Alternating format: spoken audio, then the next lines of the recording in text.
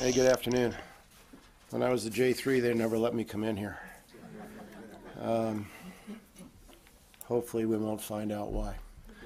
I thought we were going to have a small little gathering in the dining room to have a round table to talk about this, but clearly this has kind of gone beyond that. So let me make a quick statement and then I'll take some questions.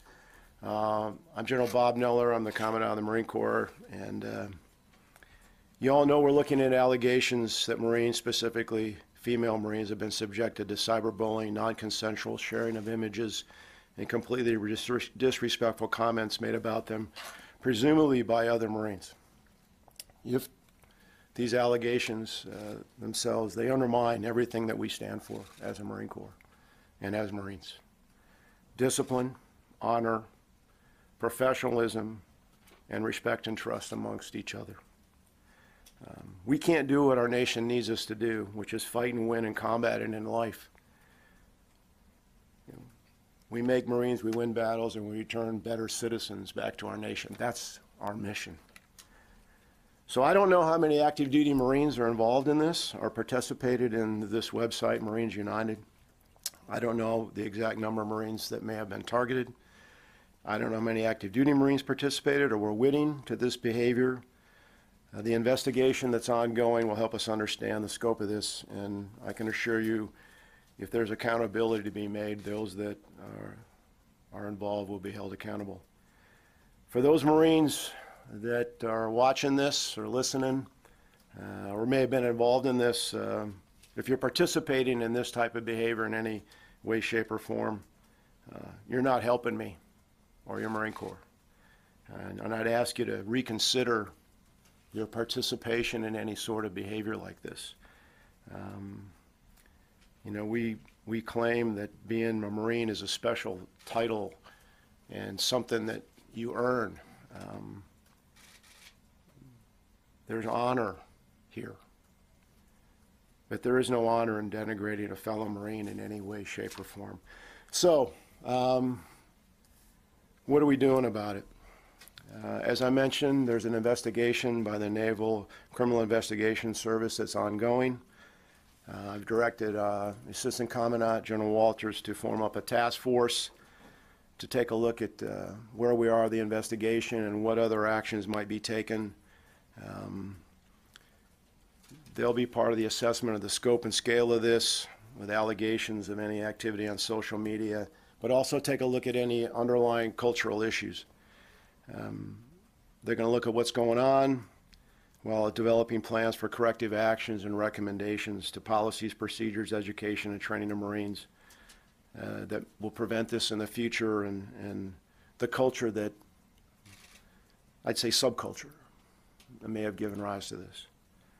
So I believe I've been pretty clear in all the things I've written. I think you've seen the message to the force I put out, where I specifically stated I didn't address this type of behavior, but I talked about other things that Marines have been involved with where they were destructive to them and to the organization, and that basically I said we needed to treat each other better. This was all before that. Before these allegations. So I think I've been pretty clear on what the expectation is of Marines, and I think I've been pretty clear what they should expect of leadership and of me. So we'll address this like we've addressed any other issue we've had head on. We're going to be self-critical, self-analytical, but we also got to recognize that there's a problem, and we got to figure out how to solve it. But I would remind everybody that the overwhelming number of Marines, past and present, still live up to our core values of honor, courage, and commitment. And I'm sure they're as troubled by this whole thing as I am. So I'm ready to take any of your questions. Yes, ma'am. General, first, thanks for coming out and doing this. How many women so far have come forward to give sort of a formal complaint? So there are formal investigations going on. And have you taken any action so far against anyone, any sort of punishment? And then sort of a broader question. You said presumably other Marines. Do you believe other Marines have been doing this photo sharing? And what is your message to the women Marines? First, you know, the number that we know of is less than 10 so far, but we would encourage anybody else who believes they've been involved in this to come forward. The number of individuals that the reporter, who I'm kind of concerned about Skyline and Mr. Brennan, because he's been threatened, which I find as disgusting and as sick as some of this other stuff, that somebody who would try to bring this to attention would be attacked by other Marines. But I think there were, right now, I think his evidence, I think, is around 30. I'm sorry, what were they? How many are currently?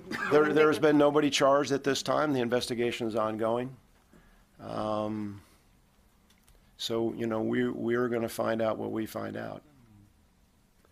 And then what's your message to the women in the Marine Corps who, this is obviously, there's a lot of this going on online, in the internet.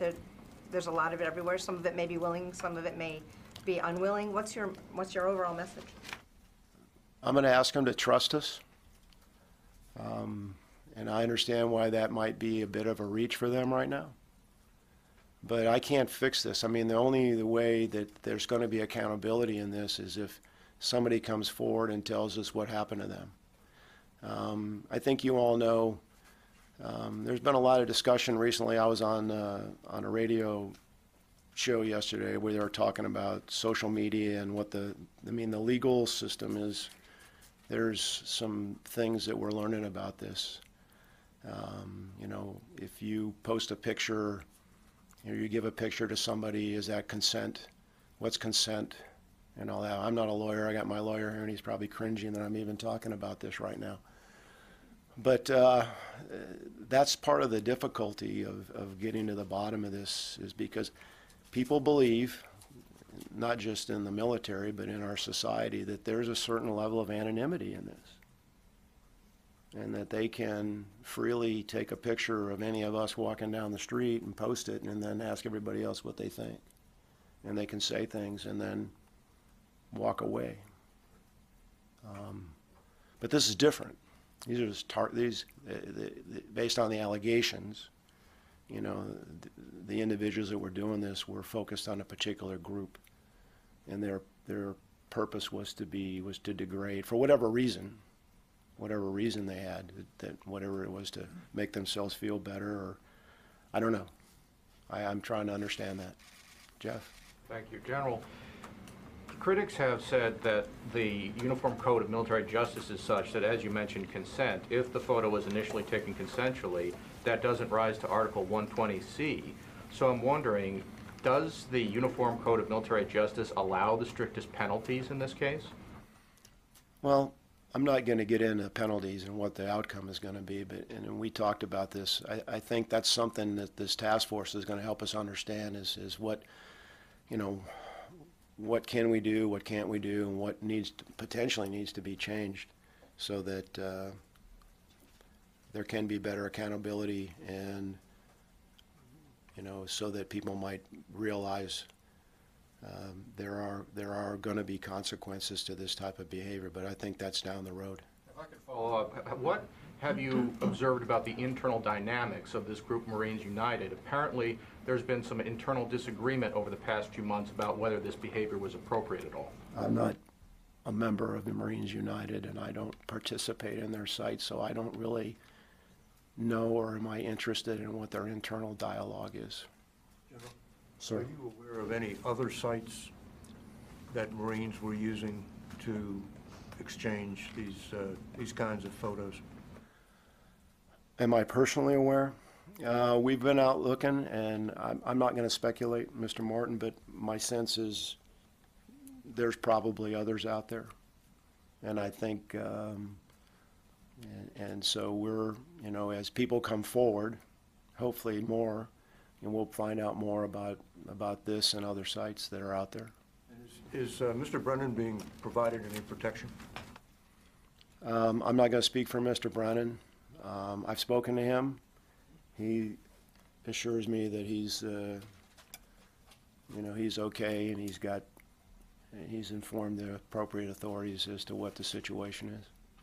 General, 2 questions real quickly. Will any women Marine officers serve on the task force?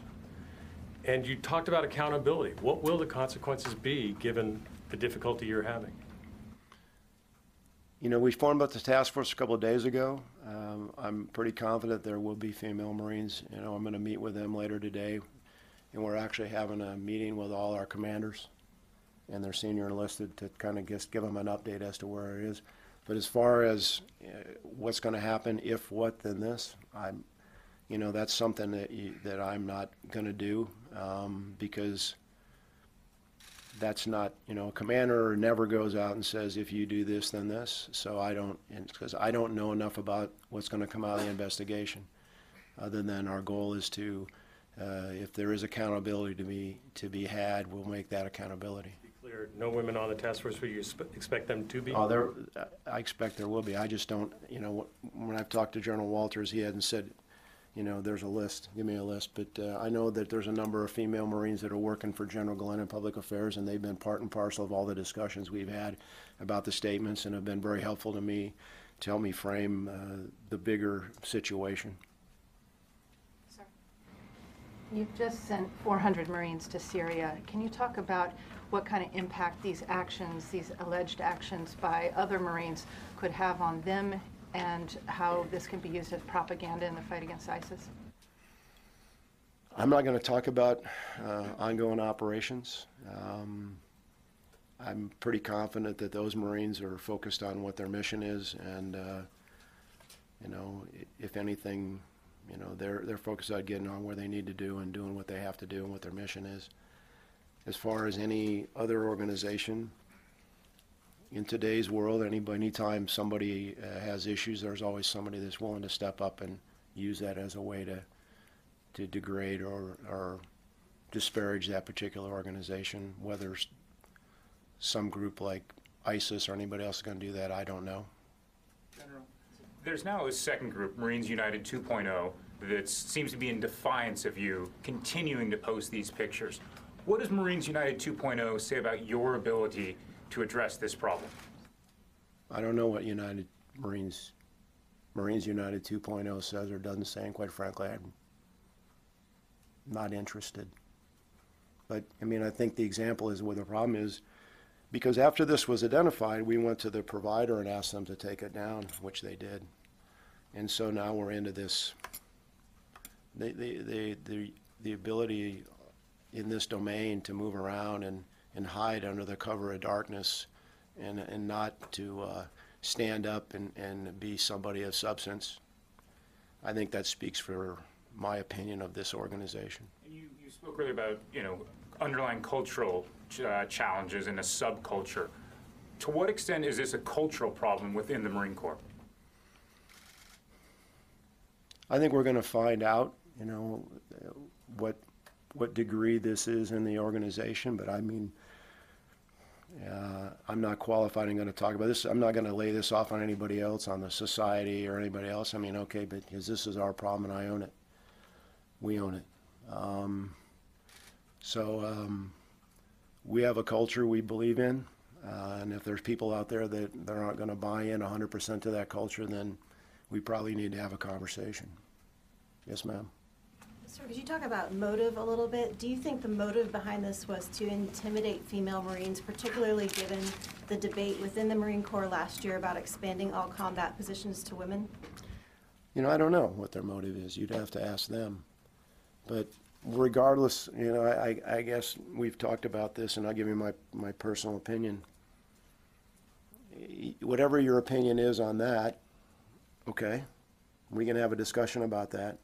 But I don't see how you get from that to where you feel that it's going to help your argument or your position on that to take a picture of another Marine, post it, and make negative, degrading comments about him. I mean, how do you get from A to B? And so that's what I'm struggling with. To follow up on your comments about underlying cultural issues or subculture, what concrete steps do you anticipate the task force will take to ask those questions? And, you know, what specific answers are you looking for? I think first, we want to make sure that the victims are provided appropriate support and services.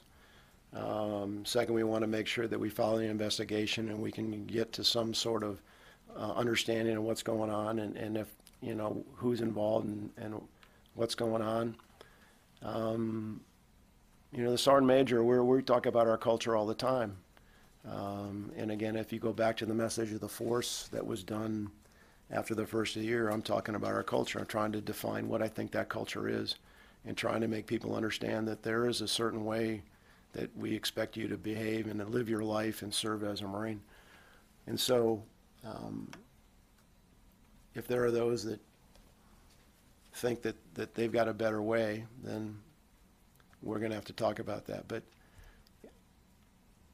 I'm not sure I know what I don't know yet about that, but we're going to try to dig into that. Yes, ma'am. Thanks, General. Is there a time frame for the task force? Any kind of deadlines? No, not yet. Again, we're less than a week into this, and you know the investigation is the investigation, and we're there to support the investigation, and they will. I don't know what their timeline is. I mean, I'd say, you know, we don't want to be in a hurry. We want to make sure we're thorough and we're within the law, and we'll uncover things as we go along. And should female Marines feel comfortable in coming forward, especially in the face of any sort of career retaliation or peer retaliation? Anything I've ever read or heard about on the social media bullying, you know, you're always at risk as far as somebody else. From the institution, no. I mean, I'm going to make sure that, I mean, if you come forward, the chain of command is they're obligated and required by order, rule, and regulation, and by my direct direction to make sure that they're protected, and that again, because I know, you know, I know it's a stretch for me to ask them a little bit this time, but I want to believe that they believe that we're going to do all we can to get to the bottom of this, and I need their help. I need everybody's help, not just women Marines. I need all Marines. This affects them directly, but this affects the entire organization, and our alumni, and our reserve component. Last question here. Yes, sir. Excuse me. Sir, when did you first hear about these allegations? Was it when the report came out, or had you heard rumors beforehand? I mean, the timeline is toward the end of January, almost the end of January. We were contacted by a reporter who told us about this, and then we engaged with him, and he came forward with enough information that we felt that it was a credible thing. The day after that, we went to the service provider and we had the site taken down, and then we continued to engage, and then we convened the investigation. And then we worked with the individual as he was getting ready to release his story. I'm looking at Jim Glenn over here. I think that's accurate. So we were aware of it for some time, and we knew that he had a point where he was going to release the story. And so I think we had tried to engage certain people in anticipation of the release of the story, and so now here we are. Have you spoken to any of your fellow service chiefs about that, or have they expressed any concern? All the service chiefs and the chairman, they all know what's going on. In fact, CNO asked if I wanted him to come down here with me. Yeah, I said, no, I got it. I got this one. I do one more. Thomas, I'll see you in the back. Fellow, I got to call on the Marine back here, so just so you won't get upset with me later. You know, with all due respect about the timeline, sir, thanks for doing this, by the way, but there were reports of these misogynistic websites, 2013, 2014, I believe the Marine Corps Times and Task and Purpose reported on it, and was indicative of this subculture. So I'm wondering, why did this incident prompt such a heavy response as aside to maybe tackling it beforehand, because this has been pretty well known? And then second, I mean, you talk about the subculture, but I'd really appreciate, in your words as the Marine Corps' top officer, you know, what that subculture looks like to you.